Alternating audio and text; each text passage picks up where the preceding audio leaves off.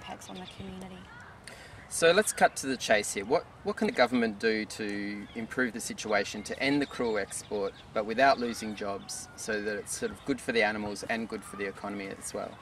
That's a really good question, because we want to see a solution that is good for animals, good for farmers and good for the Australian economy. And what we want the government to do is actually implement some strategies that have been very clearly defined, and not defined just by animal welfare groups but through independent research, which actually shows that the government policies at the moment favour live exports over the chilled meat trade. There are subsidies on live export animals, which means the live export industry is subsidised, their trade is subsidised, but then chilled meat going to the Middle East attracts tariffs, so they actually have an extra burden. So what we want the Australian government to do, and it'll involve... Level the playing field. Level the playing field, that's right. And that involves changes to our domestic policy, but then also our government has a role in lobbying the importing countries to make sure that we're looking after jobs here in Australia. Okay.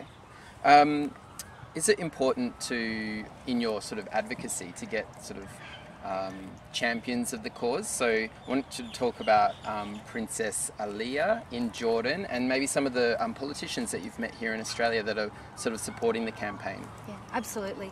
Well, the important thing about Princess Aliyah is that she shows that people in the Middle East do care about animals.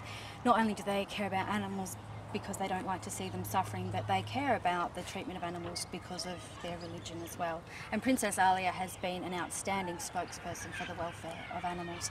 And we've also seen people like that here in Australia. Just last week I was in Western Australia, where I met with 2 senators and 1 Labor MP talking about the issue of live exports.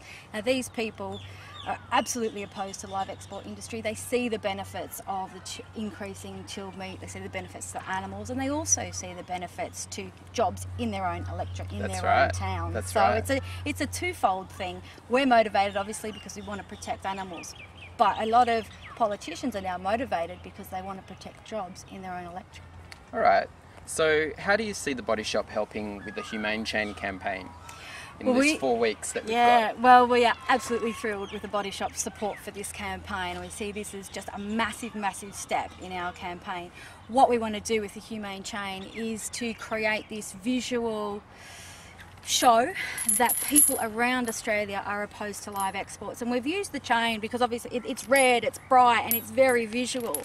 And online you can see on the map of Australia that the more people that join up to be opposed to live exports, you see the chain move around the country.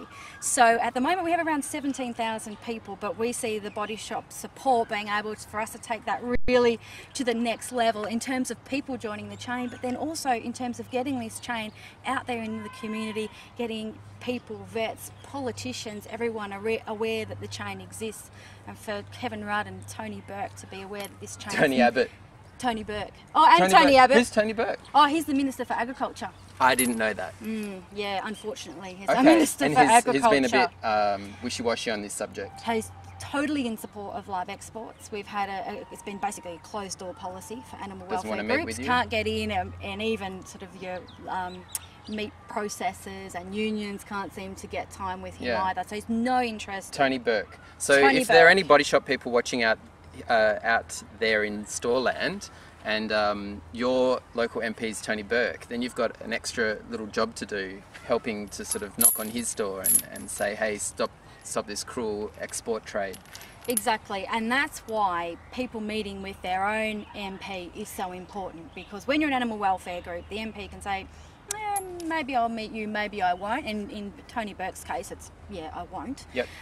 But if that person is your MP, you can write the letter to them, they represent you in Parliament, and you've got a right to bring your concerns to your MP and have them talk about them on your behalf. So particularly if it's Tony Burke or anyone in the Labor Party, it's Labor Party policy to support live exports, and that's what needs to change. Awful. Well, and it's an election year, so this is the opportune time to do something about it. So the way I understand the campaign is going to run in stores for us is that we want to get, I reckon, at least double the amount of people on the Humane Chain as we have at the moment. So there's 17,000 at the moment, and I think we can do well over 20,000. What we're going to be doing is asking them to sign the petition to join the Humane Chain. But then what's going to happen is that WSPA's going to send them out an email with a customised letter with their MP already selected based on their postcode. So it cuts out a lot of the, you know, mucking around trying to find out who your MP is, which, you know, I know can be a bit of a barrier for people wanting to do something but don't know how to start, or it's just too hard. So WSPA's going to send them that information and say, your local member is blah. Here's a letter, you know, or suggested letter already prepared. Now we just need you to sign it, print it, put a stamp on it and send it away, or email it. Yeah. And so basically getting people to actually do the advocacy that we necessary, you know, is so necessary, and it's so much more powerful, don't you think, to have a letter, or even better, you know, visit your MP than just to, you know, sign a petition.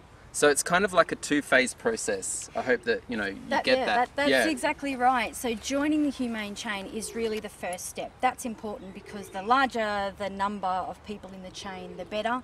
But even more importantly, we need people to actually contact their local MP. Either in a letter is fantastic, particularly one that's been personalised.